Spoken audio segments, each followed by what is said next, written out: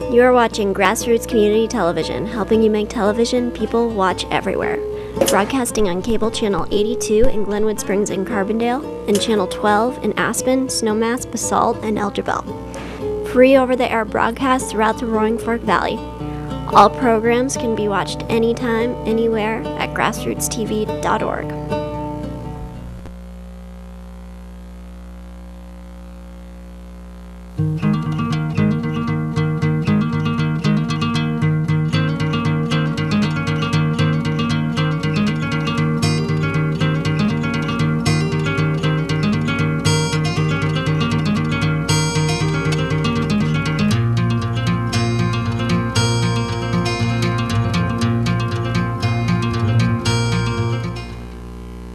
Welcome to tonight's Naturalist Night. We are here tonight with ACES, with the Wilderness Workshop, and with the Roaring Fork Autobahn. We also, big thank you to Two Leaves and a Bud for the tea that you are all hopefully enjoying. This part of our series, next week we'll have Peter McBride, and he'll be talking about his photojournalism on the Colorado River. But tonight we have Kim Potter from the U.S. Forest Service. She is a field biologist, been working with black swifts since 1995. A lot of cool stuff with their migration, and so we'll have Kim take it away. Thank you, Rachel. Okay. Oh, it's a good crowd tonight. A lot of people here. Can I start with asking you a couple questions? Could you raise your hands for me? Who's actually seen a black swift before? Let's see what percentage we have. Okay, so maybe 5%, something like that? Okay, how many have seen a bald eagle before? Okay, well, there's one of the reasons why black swifts are so cool, because not everybody usually gets to see them. Can you hear me all right back there? Okay, but I'd like to make sure that all of you can get a chance to see black swifts. The best place to see a black swift is at, let me get started here. Okay, the coolest bird. At Box Canyon Falls. This is in Ouray. It's absolutely the best place in Colorado and the West, maybe even in the world, to see black swifts because they're right there in the canyon. It's only a 10-minute walk from downtown, and it also has Sue Hirschman at Black Swift Falls at the park. Sue Hirschman's been working as a volunteer for 16 years, and she's there some part of every day during the breeding season. So if you go to Box Canyon, the best time to go is during the black swift breeding season between 13 June and 15 September, so right during that period of time. And be sure and contact Sue or give Box Canyon a call and ask them when Sue Hirschman's going to be there, because Sue Hirschman will take you along this walkway and she will show you black swift nests, she will show you black swifts. When you're standing at the top of a canyon like this and you're looking down into a canyon, you can't see a black swift nest because they're concealed from predators, and if you're walking along the river you can't see the nest because they're concealed from predators for down below. So if you use a walkway like this, you're right in the niches and the places where they put their nests, and Sue will show them to you with her little laser, and it's a good experience. She can answer all your questions. She'll be your personal tour guide. So like I've said, she's been there for over 16 years, and 10 years ago, we put her information together. She's put all kinds of observations together of black swifts on the nest. She's the best of what we know of for citizen science. And in Box Canyon, it's the largest colony of black swifts that we know of in the state and anywhere. And it's one of the oldest ones. It was first discovered in the 1950s when they were looking for black swifts. So Sue's done a lot of work with the black swifts in Box Canyon, and she has probably pulled together the largest data set on the breeding biology of black swifts that we have for Colorado. It's probably the best data set for any place in the world. Nobody can beat this one. So Box Canyon is the place to go see a black swift. So to understand why black swifts are different and what's unique about them, let's just kind of talk about, it's a neotropical migratory bird. So generally, neotropical migratory birds, small birds, they get back to the U.S. to breed about the middle of May, 15 May, and then they'll build nest and they'll do a little courtship and maybe 3 eggs or 3 weeks incubating eggs and another 3 weeks raising their youngsters, and then that's about it. The youngsters jump out of the nest, beg for food, and they fly off. The birds will either have 1 clutch or 2 clutches, and by 15 August, they're gone. They're out of here. So that's generally what the birds do. But black swifts do different things. All right, let's do a little black swift trivia here. Their wings are way longer than their body.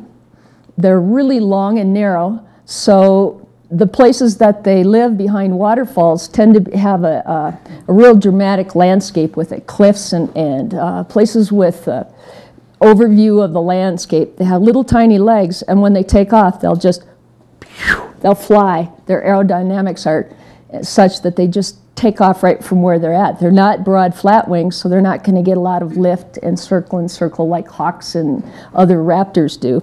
So they just have long, narrow wings, about 7.5 inches. They weigh about 1.5 ounces or 2, which is about 8 quarters. So they don't weigh very much. The oldest bird that we know of was 10 years and a month, and they're as fast as a peregrine. They're pretty cool birds. All right, so we'll go a little bit on the biology of the black swifts. Well, we don't know where they migrate from. We don't know where they go in the winter. We don't know how they get there. We do know that some birds stopped for a while in Costa Rica for 2 different years for about a week and roosted on some steep banks of a graveled out river gorge. And that's it. That's what we know of their migration, and that's what we know of where they are in the wintertime. Now, remember the little migratory birds, they get here about 15 May. Well, black swifts don't get here till around 15 June. Okay, that's totally different.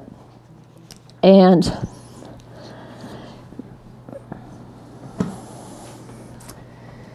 they have a lot of site fidelity. They always come back when they can to the very same place that they raised their first youngsters at. Not only do they want to come back to the same colony site at the waterfalls, they will come back to the very same nest year after year. And they usually have the same mate unless something happens, they'll grab another mate. They only lay 1 egg. I can only think of 2 other land birds that do that. Band-tailed pigeons and the old passenger pigeon that's long gone. Can you think of any others, Al? I know some of the seabirds, pelagic seabirds, alcids and storm petrels and other kinds of birds lay just 1 egg. But that's totally unique. Even the other western swifts that we have, Voxa swift, white-throated swift, or chimney swift, they all lay 4 to 5 eggs. Just 1 single egg. Okay, so their nestling period is 48 days. Remember, typical little bird, 3 weeks and he's gone? This is 7 weeks. That's an amazing length of time. It's thought that the adults forage all day long once the little guys can take care of themselves, once they can self-thermoregulate. So they forage all day, maybe up to 15 miles, and pick up bugs that are up in the air, and come back at night. And then all night long, they'll periodically feed their youngsters. So it's kind of a backward schedule that way. And they begin fledging at the end of August. Okay, by August 15th, all the other birds are gone. These guys begin fledging at the end of August. Most of them are gone by the middle of September in a typical year, and sometimes not until October. And they don't hang around on the fence and wait for mom and dad to feed them. The second they leave that nest, they migrate. They're gone. They don't come back the next night. They're gone. So they do a lot of really neat things. Oh, okay, there's always exceptions. Well, last year we had a really cold spring, a really late spring, and this female didn't lay her egg until August 15th. Well, not lay her egg. Her egg didn't hatch until August 15th. And then Her kid didn't take 48 days till it flew from the nest. It took 58. It's over 8 weeks, and that's a brand new record in itself. This bird fledged the next day, and that's another one of Sue's. And if you go to Box Canyon, you'll probably see this nest, and you'll probably see that female if you go next summer. Sue will be able to show you that. Alrighty, so some of the reasons that we don't know where they go is because they're so hard to find in South America. Some of those countries, we think they go to South America. There's a lot of swifts in those countries, and they just look like that little flying cigar. So they're really difficult to differentiate between the swifts. We've banded over 200 swifts, which isn't very many for a bird species. And there's never been any band recoveries outside the United States. But there are some things we do know about them. We know they live behind waterfalls or next to waterfalls or on cliffs near water. We know that we know something about their distribution. They're a western bird. We know they're up in Alaska, but we haven't been able to find any nesting up there. We know that they go down through Mexico. We know of maybe 2 nests down in Mexico. There's another subspecies in Central America and another subspecies in the Caribbean. So we know a little bit that way, but we really don't know that much. So we know of 2 nests ever in Mexico, 1 nest ever in Costa Rica, none in Alaska, none in Wyoming, none in Nevada. And the heart of their range are through mountain ranges, the Sierras and Cascades and Rocky Mountain ranges. Okay, but you have to say Colorado has a leg up on everybody. We know our black swifts. We know a lot about black swifts. And that is, a lot of it is because of this guy right here, Al Noor. We have to tell a little bit of a story about him. He showed up in Colorado in about 1937, and he was going to go to the School of Mines. He came from back east somewhere, and he started working with the Museum of Nature and Science with Niedruck, Bob Niedruck. And if you're a birder, you know of the Birds of Colorado, the 2 great big red volumes bird books. And this was before the museum published these, and the museum workers wanted to know more about Colorado birds. So they asked Al to help him out and look at swifts and some other birds. He did that for a while and decided that he didn't like the School of Mines. So he went into the Army for a while. World War II hit. He went to the Battle of the Bulge and all kinds of hair-raising events, but came back to Colorado when he was finished and went to school in Colorado Springs. And he worked again for the guys at the museum looking for black swifts. He thought, well, I can put this job to work and I can make my thesis black swifts. That'll work well. And if I'm going to do black swifts, I'm going to need to learn how to climb. So he taught himself how to climb. And then as part of his income, he climbed around on the rocks at the Garden of the Gods in Colorado Springs and would pull hardware out and sell it to climbers and for scrap metal. So he started looking for black swift nests, started in the San Juans where the collectors had collected birds, and he found Box Canyon in about 1950, and he climbed into that place, and before that he called the USGS, who controls banding for birds, and he said, what size band should I put on a black swift? And I go, well, you know, nobody's ever banded a black swift before, so you're on your own there. So they sent him some bands. He climbed in and tucked the birds into his pockets and went down, banded the first birds ever, and then climbed back up, put them in their nest, and by then it was so dark that he had to spend the rest of the night hanging in a hammock in the canyon, okay, in a cold, wet, damp canyon. It couldn't have been very fun. But before he was done and finished with his thesis, he had found 27 colonies. Even that work alone was more than anything else that we knew. That blows everybody else out of the water immediately.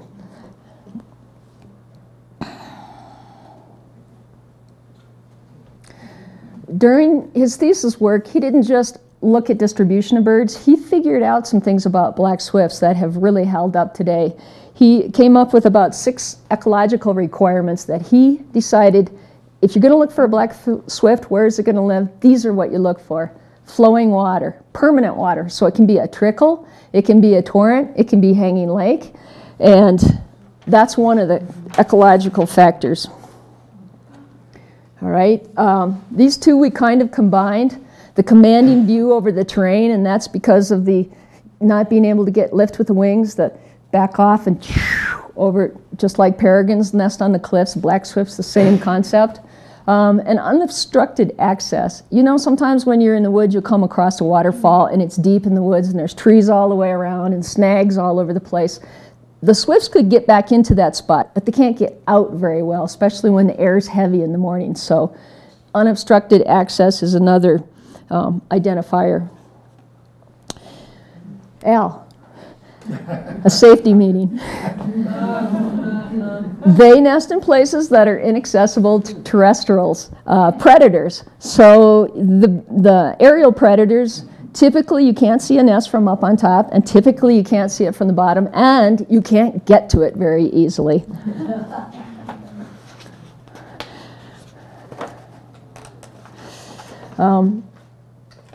Al described these birds as putting their nest in places where the sun doesn't shine. Rarely will you find a nest in a location where the sun actually shines on it all day long. It might pass across the nest for a little bit of time, but just a little bit of time. Al also taught us that if you're going to look for black swifts in the daytime or at nighttime, use a spotlight and you can get red eye shine. Or if in the daytime, take a big mirror and you can shine it into nooks and crannies like that and you can see what's in there. The other characteristic, they need a place to put their nest. They need niches. If it's that smooth sandstone waterfalls like Hayes Creek Falls, there's not going to be any niches for the birds and there probably won't be any nests in there. We had a lot of discussions with Al, and he didn't like this very much, but we found in the southern Rocky Mountains that moss was pretty regularly present whenever there were black swifts around. And we added that as a characteristic.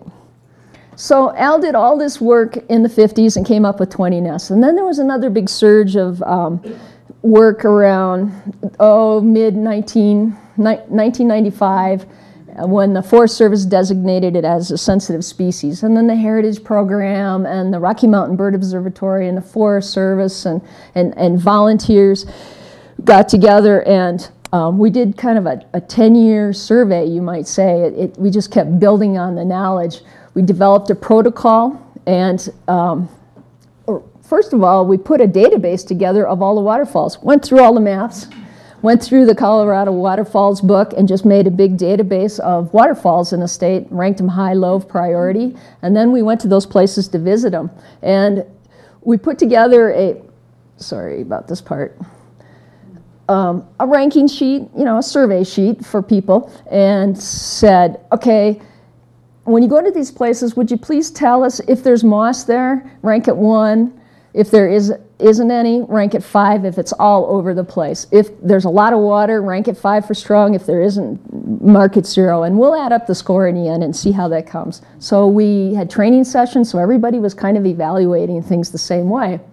And in the end, we evaluated 369 sites in the southern Rocky Mountains in New Mexico and Colorado. Discovered another 71 new nests. That's great. All of them were at waterfalls except one site was at a cave. So we got a lot of information back. We published some of that and we were able to develop a model out of it, and yeah, Nora was right. Those characteristics all work. They predicted to 94.5% of the time whether a waterfall would be occupied by a black swift or not using those characteristics. We thought that we got some population estimates out of the work as well. We found out that Box Canyon Falls is the largest colony in Colorado with about 18 nesting pairs, and there were a lot of small colonies with only 1 nesting pair. Got some population estimates out of it.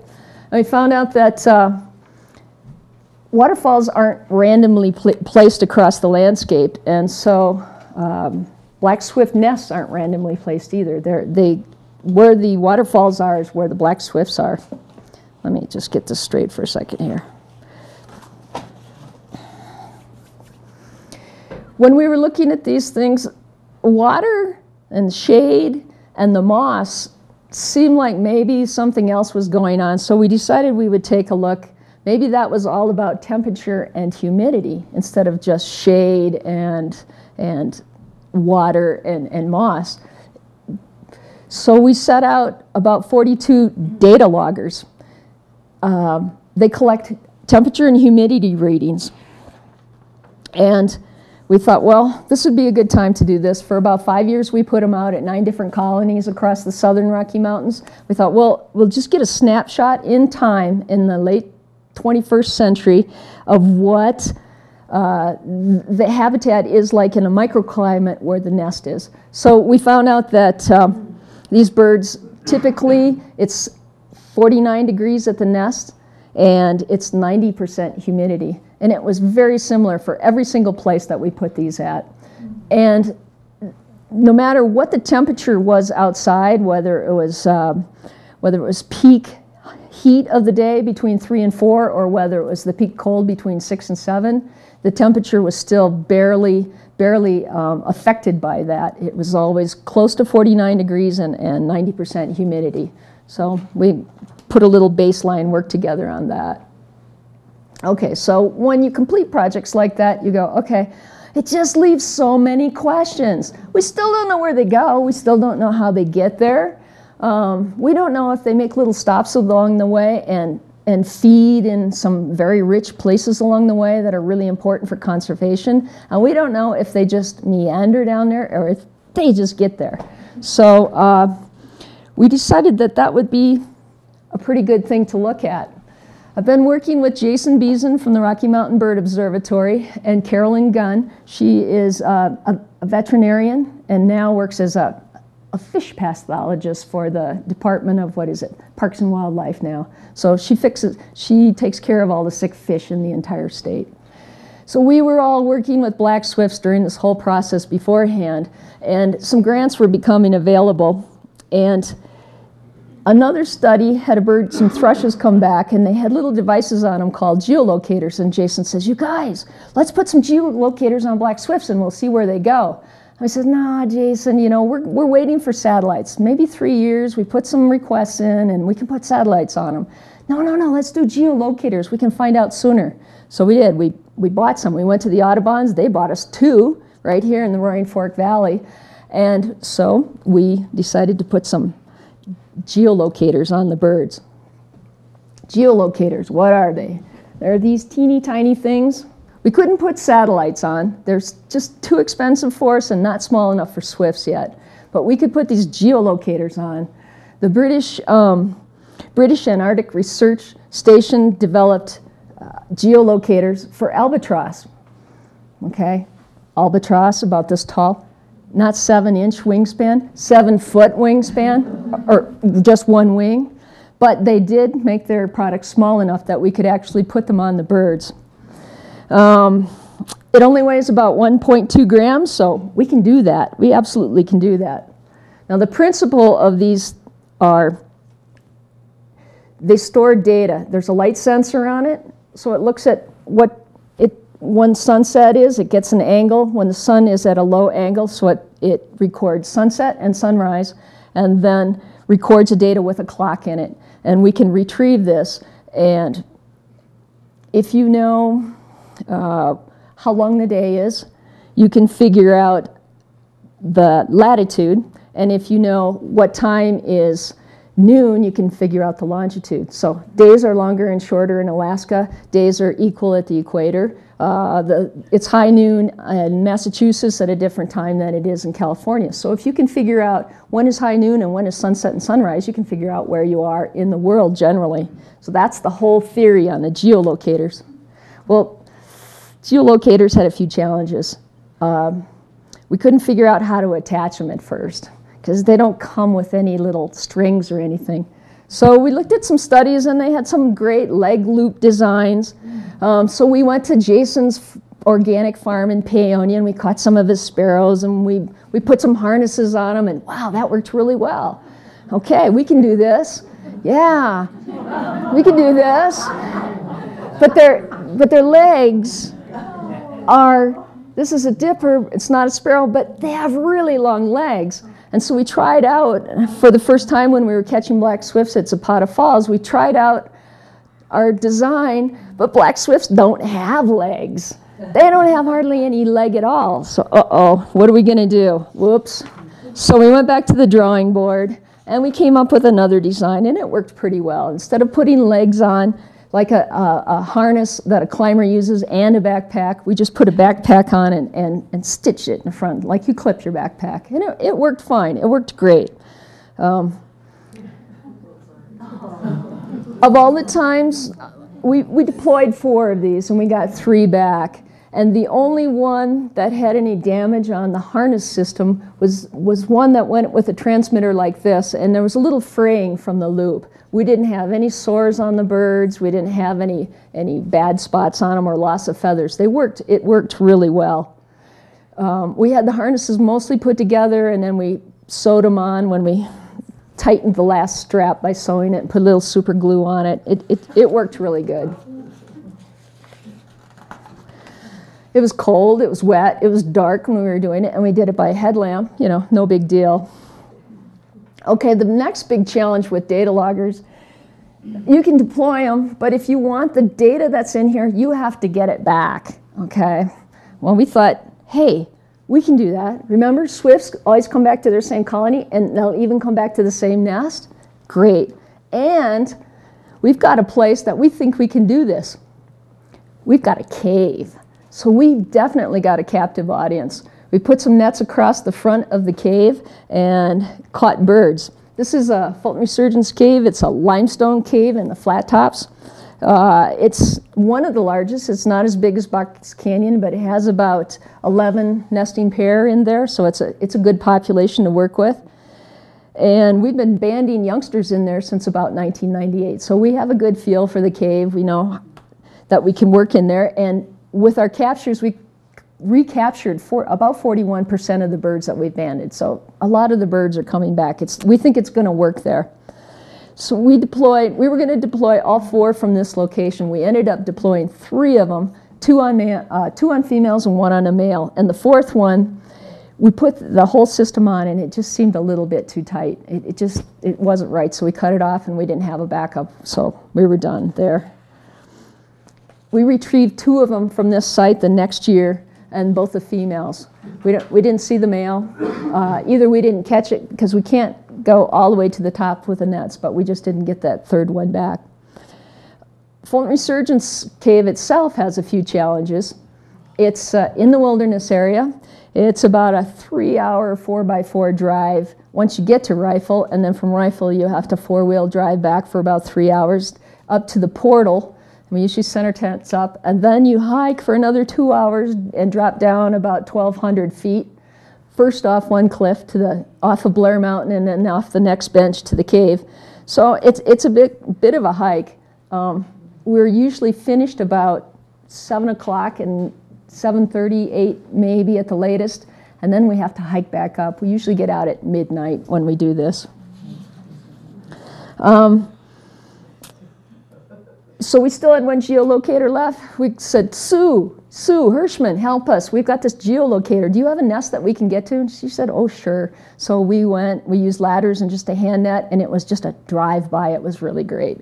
We put a geolocator on a male there. And then Sue the next summer said, the pair's back. Come on in. We grabbed the bird, took the geolocators off, and we know for sure that the male, from Box Canyon successfully raised a chick, and they were fine that year. We don't know from Fulton Resurgence Cave because we use the mist nets, and we don't know exactly where the bird went to which net or to which nest. So,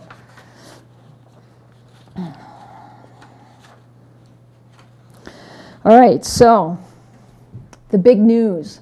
My dad told me today that if you look in the National Geographic bird book, he said, hey, Kim, did you know that in the National Geographic bird book it says they don't know where they go for the winter? Well, we do. I go, Dad, we know now. We know where they go. We didn't have good luck with the fall migration route because it was near the fall equinox when the days are the same. So the days were the same for a lot of miles, and it was difficult to interpret that data. But we had really good data points for their return back at spring migration. And you can see these are the 3 different locators that we had.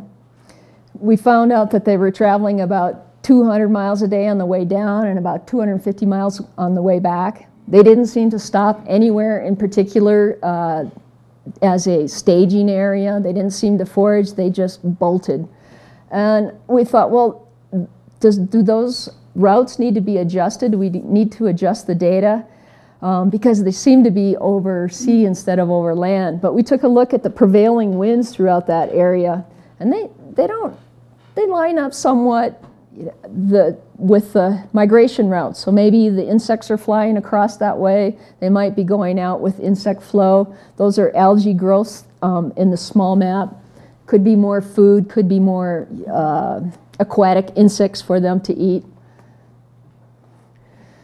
So they made the big trip to western Brazil in Amazonia.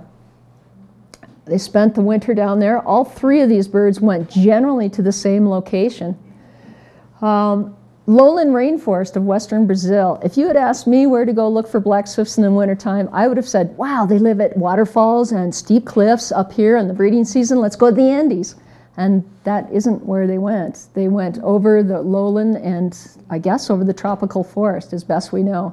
Geolocators are plus or minus 100 kilometers. They're not precise, but this is a pretty long distance, so it's a good picture of where they're going.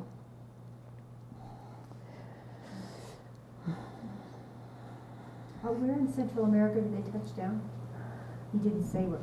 They look like, or they just go over it? Shown in that we don't know if they're touching down or if they're going down. That's one of the big questions we don't know about black swifts on their trip.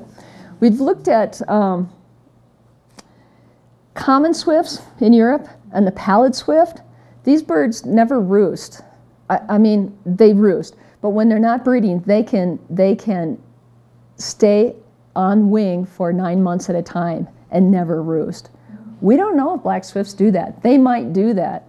So we don't know for sure if the morning sunrise position was taken, and then if they're on the wing all the time, the evening position, they may be another 100 miles down the road. So we don't know exactly how accurate those positions were that came with the data loggers. However, they traveled about 200 miles a day. Still, their routes, they were at those places somewhere along that route.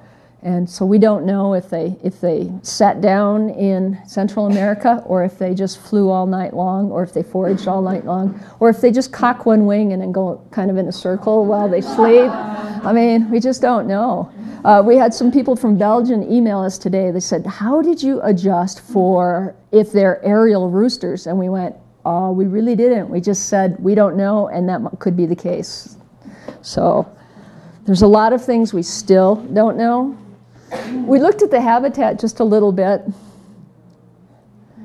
and the gray area is where all 3 of them spent some time.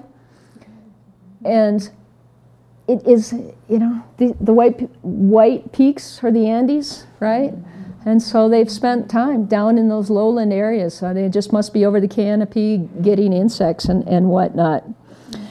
So we don't know. So we decided that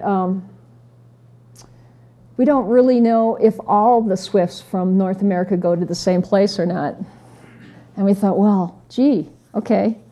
We did this study, and it came out pretty well, and it was really stressful, and we didn't want to do this again until Jason calls again, just like he did before in 2009, and said, hey, you guys, some grants are coming due. Would you like to, is there anything you'd like to maybe apply for? And we said, no, we don't want to do this again. And then we went, oh, maybe do all the black swifts of North America go to the same place that our Colorado black swifts go? We don't know, but we sure would like to know. So we picked out a few places that might represent, number one, hopefully a drive-by, but where you can actually get your hands on a swift or a swift nest. This place is St. Charles River on the Front Range over by Colorado Springs-ish, and we already put a geolocator out on that bird, and it had a colony of 3 birds, and we put a geolocator on the female from that colony in 2009, and we retrieved it just last summer. She came back. We took the geolocator off. She and her mate both successfully raised a youngster too at that colony. So of the 3 birds, all of them came back, and we got the geolocator. And the geolocator location looks very, very similar to where the other 3 went. Okay, these are small data points, but they're still telling us something that nobody else knows. So next spring, we're going to go to Jimenez Falls in New Mexico.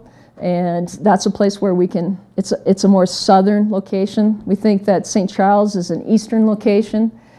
There's been a lot of research done in California in this area near Riverside in the San Bernardino Mountains, I think it is, at Lawler Falls. We're going to put some geolocators out at that location. And another place that we think we can reach birds is up in Idaho around Fern Falls. It's a real small, and Shadow Falls, place we can actually reach them. So we're going to try and hit the compass points of their range to some degree, and then take a look and see if those birds go to the same places our Colorado birds do.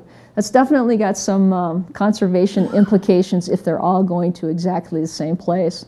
Some of the projections for that area of the rainforest were 30% deforestation by 2050 in that same general area that these birds were going to in the wintertime. So there's definitely some things to consider there.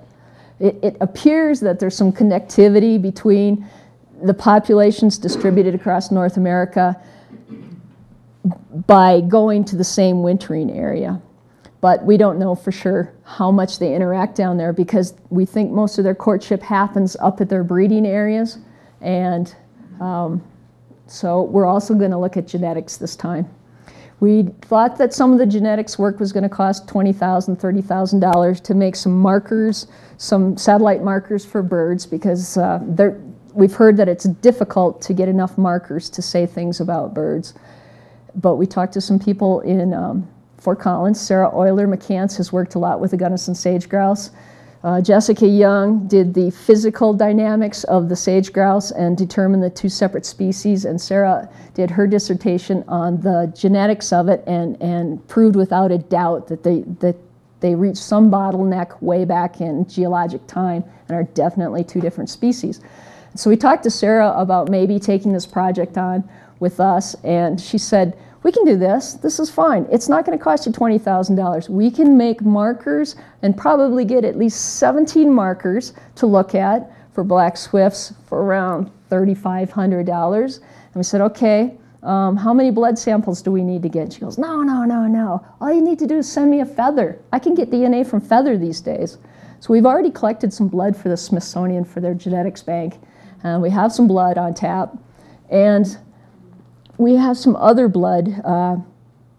This is kind of a side story, but at Fulton Resurgence Cave, where we work with the cave and have been banding birds there since 1998, 4 of the nestlings have returned. And those nestlings were all female. None of them were males. And that's really interesting, because typically in, well, maybe in the old days in the people world, but definitely in the animal world in the kingdom, the males tend to go back to where the parents were and bring their mate home. And the females go off with the in-laws. And that's how you exchange genetics, and it's how things tend to go in the animal world. But we're seeing that only the females are coming back. We're not seeing any males coming back. And some species do that. Some of the ducks do that. Some of the northern, like eiders and old squaws and a few different ducks will do that. But most species, it's the other way around. I think sage grouse are the same way, because the females are the ones that take off and hold the site fidelity, and the males just go all over the place. So this is really interesting. And we can look at this genetically as well. And so with just feathers, we can collect feathers. These are different places on the map with the triangle where we might be able to collect feathers. But we were looking at this paternity, and some of the people I consulted about it said, no, you can't tell those are females, because the guide that we use to determine males and females is called the pile guide. Pile's wrong. You can't tell a male from a female based on the fork of the tail and the white feathers. You can't say they're females. So we started taking cards with and getting a dot of DNA and doing paternity testing. So we have all those cards. So we've got 30 of those cards, and we've got 30 feathers. So we've already got a whole bunch of specimens to go to look at different things in genetics. Bottlenecks. Is there gene flow between them? All kinds of things. Down in Mexico, where there's only 2 nests, and then Central America is another subspecies. We don't really know which subspecies is in Mexico nesting. We might be able to clear up some of the questions on subspecies down there too. So we've got a lot of really exciting things to look forward to there. We're really excited. Our work with the geolocators is going to be published in this coming Wilson Journal of Ornithology. It's the very lead article of 2012. And Dr. Braun has commissioned an art piece for the frontispiece for us. It's Don Radovich, who taught art at Gunnison for a long time, and it's going to be artwork of black swifts from Box Canyon, something of that nature. So we're really excited about that. Audubon came with us, National Audubon came with us to Fulton Resurgence Cave last year when we took some of the geolocators off, and they also went to Box Canyon and took pictures. This year there'll be an article in National Audubon magazine on the black swift work, and the Smithsonian came out to St. Charles, which was that far eastern over by Colorado Springs site, and there'll be an article in the Smithsonian this year too, so there should be some real fun pictures and reading. Like I said, these Audubon's helped us buy geolocators, and we really, really appreciate it. And we had a lot of help from all kinds of people on this project. One of my friends, Rich Levad, started with the black swifts with me in 1995. We just went crazy over black swifts. There's a retired judge in Glenwood Springs, Vic Serby. He's an avid birder. And he told me, oh, you can find black swifts up at Hanging Lake, no problem. I found an article that said Dead Horse Creek, and Dead Horse Creek is Hanging Lake. Just go put your back against a rock and use your binoculars and you'll find black swifts. Well, I went there 3 times and I never saw black swift. So it took a long time to figure out how to see black swifts. I should have gone to Box Canyon. So Rich and I did a lot of black swift work for a long time, and we spent a lot of hours sitting around the campfire figuring out different questions to ask and different things to do. And ALS or Lou Gehrig's disease took Rich, but before he went crazy because all he could use were about this much, he typed up a whole book on the stories of black swifts. It's called The Coolest Bird. And if you're interested in swifts at all, you can get it for free online. All you have to do is just Google it, and you can print it, you can read it. It's all kinds of good stories. He tells way better story about Al Noor and all these people that have come before than I do. You might enjoy that. So I guess at that point, do I have anything else on there? Whoops, I went right on out of it. So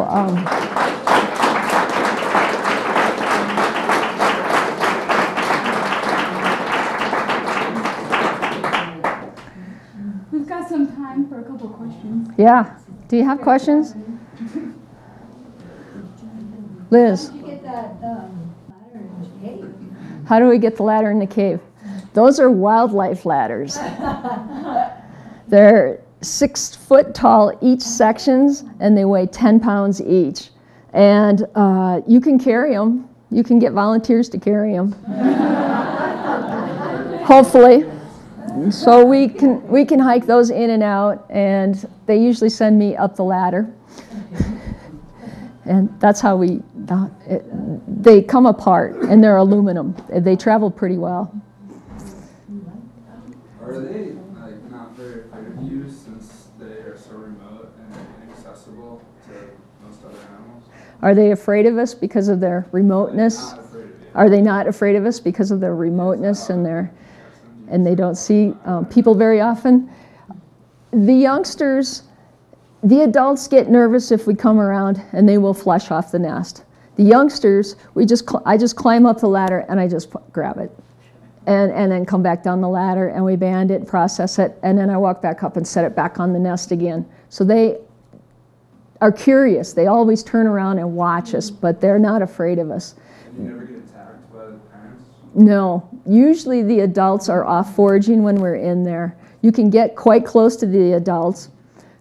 They will flush off of the nest, and if we're not catching adults with a mist net, sometimes we'll spotlight them and have a ladder put up ahead of time and then spotlight them and then just reach up and grab them.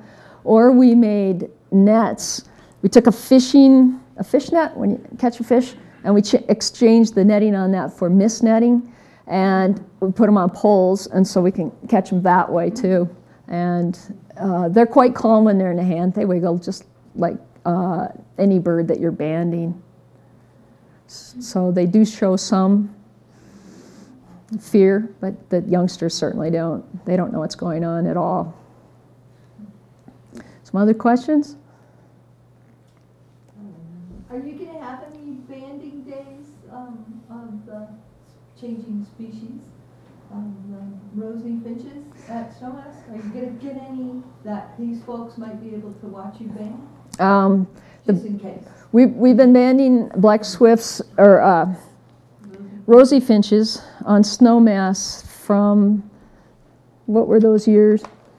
2007 through 2011 on Snowmass. Al and Dick Philby and Snowmass Ski Area have bird feeders up on the mountain. And for a while, we were banding rosy finches and putting color bands on them and releasing them. We were trying to get estimates at the population size and some of the distribution on these rosy finches. And the color bands we put on them for people with feeders to report back to us how far and wide these birds were dispersing. Our target species were brown-capped rosy finches, which are practically endemic to Colorado. And we did that through 2011, and I put bands on about 1,500 brown-capped rosy finches and about almost 2,000 rosy finches in general. But in order to get a population estimate on these birds, you need a good recapture rate. And we had so many rosy finches coming in from the Continental Divide that we were getting less than 0.07 return rate. And you need up to around 20% or 15% to make any statements or to crunch any numbers on that. So after attempting that for a while, we found out that that wasn't working and it wasn't the best process. So we just went to talking about rosy finches and climate change and what the alpine might look like with climate change and how it might affect rosy finches. And then this year we have budget cuts. So there are feeders at the Nature Center at Snowmass, and there's a lot of rosy finches coming to them, all three species: black rosy finches, brown-capped rosy finches, and gray-crowned rosy finches. And many races of rosy finches, some of them from the Pacific coast, some of them from the interior U.S., and some of them from Canada. So it's a good opportunity to see them, but that's the rosy finch deal. Okay? She has to ask it. I do. She doesn't understand the term in-flight roosting. Is that when they're asleep and they are literally still flying? The question was about in-flight roosting and aerial roosting. And today in email, the gentleman that emailed me called it, quote unquote, aerial roosting. He goes, if you can call that roosting. So basically, they don't come down to earth. They don't land on a tree. They don't land on a cliff. They stay in the air and fly 24/7 somehow. And they'll do it day after day. So common swifts have done that for 9 months at a time if they're not breeding. And we didn't know that until we started looking at the data and crunching numbers. Same with the pallid swift, and we suspect it's the same case for many swifts. So do they think they're actually, they can't be asleep? They can't be awake. They can't. Can they be asleep? They must be at some point. They must be. Al, do some of the pelagic birds do that? Are they on the wing all the time? Pelagic birds do that on a regular basis. What's a These are birds that are ocean going, that only come to land to lay their eggs and raise their youngsters, and the whole rest of the year they're out at sea. And some of them will land on the water, but a lot of them don't. They'll fly all night long. They'll fly. So. Kim, what's your best guess about the population of black swifts in the world? In the world. We looked in the southern Rocky Mountain region, which is a little bit of Wyoming, Colorado, and New Mexico, at somewhere at 1,000 to 1,500. I think the biggest densities are in the Pacific Northwest, in probably British Columbia and Oregon and Washington. And there can't be just very many. 200,000 would be a lot. They're just not a very densely populated species. What's their average lifespan?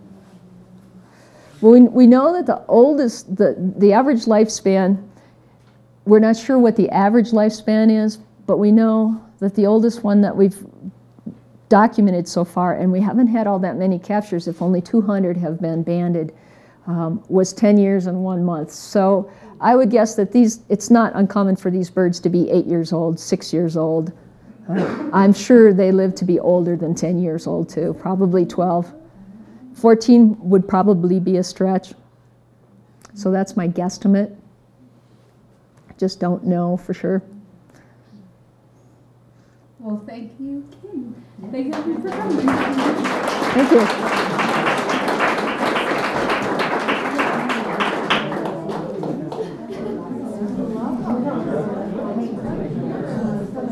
I wanted to leave it on.